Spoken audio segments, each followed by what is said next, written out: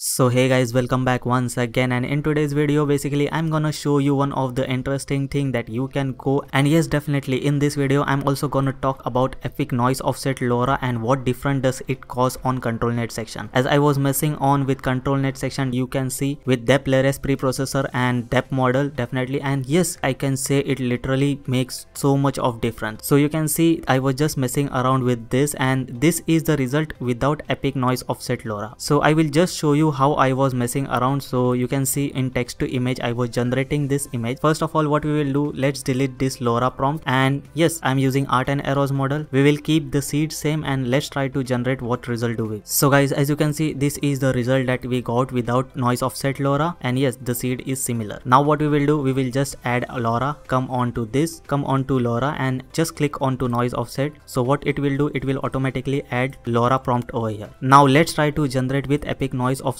Lora, and just seed is just similar, and let's see what difference does it make. So guys, as you can see with noise offset Lora, definitely amazing result as well, totally different details going on, and yes, the result is amazing. Now what we will do, we will just send it to image section as well, and we will try to mess over here. What I will do is that we will not mess with over here, we will try to delete this, and yes, we will try to add some image over here. We will go with black image first of all. Okay, let's go with black image, and I will show you the difference. And the next thing that we are gonna do is that, so this is the original image that we generated with text to image. We will turn on Controlnet model, dep Leres and dep model. Definitely we are going with this, and now let's see what result do we get with and first result I will show without Lora prompt. Okay, so let's go and let's see what result do we get. So basically, as you can see guys, that is the result that I got. Pretty dark result, totally dark result as well, and that is a depth map that we got, and this is the result. Now what we will do, we will just try to add Lora prompt over here. Just click on to this and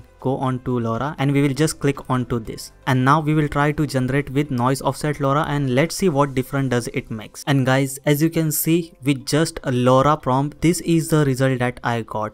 Pretty amazing, and definitely a dark image with this black background. You can definitely see with just a Lora prompt, it definitely made a lot of different, and I just love this result as well. So that's how you can go and experiment with different color as well. And now let's see once again, let's change this color. First of all, let's go with something like white. Let's try white as well, and let's see what result do we get now. And yes, definitely we will go with noise offset Lora this time only. We will not go without noise offset, we will go with this, and now let's see what result do we get. So guys, with white background, you can definitely see that is the result that I got. Pretty white, totally white image. But yes, in order to fix this, I will show you how to do this. We will try to increase this as well, denoising strength to let's go with 8, and now see with denoising strength 8, what result do we get. Now you can see guys, that is the result that I got after messing with denoising strength, and yes, we were already using noise offset Lora as well. So after messing around with denoising strength with increasing to 0.8, that is the result that I got. Pretty amazing and better result than earlier result, and you can go around and mess with denoising strength as well in order to get some good result. Now what we will do, we will try to have fun. Let's try. I've already made some of the images just like these colors. You can see I've just made this color, and we will go with this red and blue first of all, and now we will try to mess around with this as well. First I will show without Lora. Okay, so let's delete this, and now let's see what result do we get without Lora first, and then we will go on to adding Lora. So guys, this time as you can see, this is the result that I got. Pretty amazing result as well. So yes, we got amazing result, but what if we go similar result with Lora? Let's go on to add Lora with this over here. Let's click on this, and now let's see what result do we get with the similar setting with 0.8 denoising strength,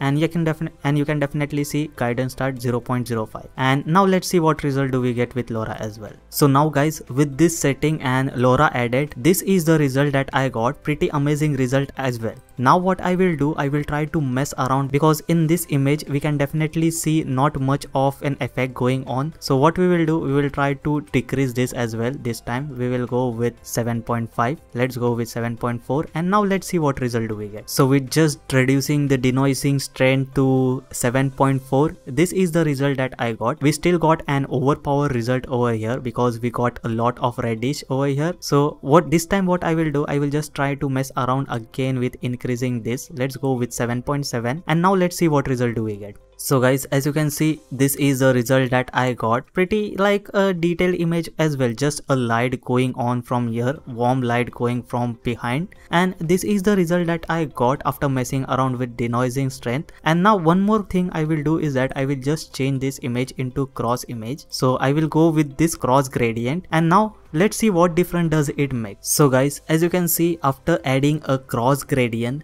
definitely this is the result that I got. One thing that I learned is that it started generating something like a sun rays going on over here, and that is the detail that I am getting after editing this like cross gradient, and like it's pretty amazing. You can go and mess around with this as well. So if you go on increasing and decreasing, just like let's go with 7.4 and let's see what result do we get now. Now guys, as you can see with 7.4, and this is the perfect result that I got. The reason what I was saying, because the earlier result I didn't got a perfect result with like a simple gradient, but look at this guys, just look at this. This is the sun rays. It has detected this as a sun rays, and you can see sun rays going on the body parts as well, and definitely on the body as well. But if you look on too closely, look on to the walls as well. So that is the result that I got with this, and yes, definitely it does make a lot of difference. Adding Lora offset noise does make a lot of difference onto your image, and messing around with Controlnet section and denoising strength. Just like Controlnet section, you can definitely see this was the original image. Similarly, if I go without noise offset, let's delete this, and now let's see what result do we get without noise offset. So guys, as you can see, without noise offset, this is the result that I got. So that's why I can definitely say that if you go on editing, once again we will add noise offset Lora, and yes, definitely it's totally amazing, and just a noise offset can make a lot of difference. We will once again try to generate the image with noise offset, and let's see once again what result do we get. And once again you can see that is the result that I got. Once again, pretty detailed. It looks somewhat like realistic. It considered this as a sun rays, and you can definitely see the details on the body part as well and on the walls as well.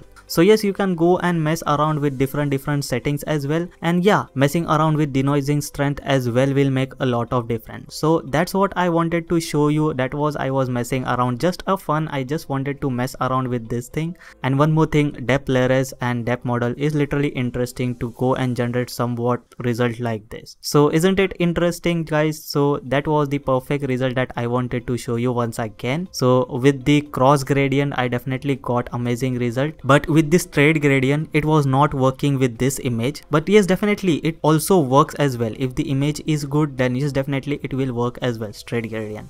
So that's it for today guys. I hope so guys you like this video, and I will be back with more and more videos tomorrow. Till then, have a good day. Bye guys. Love you all guys. Bye guys.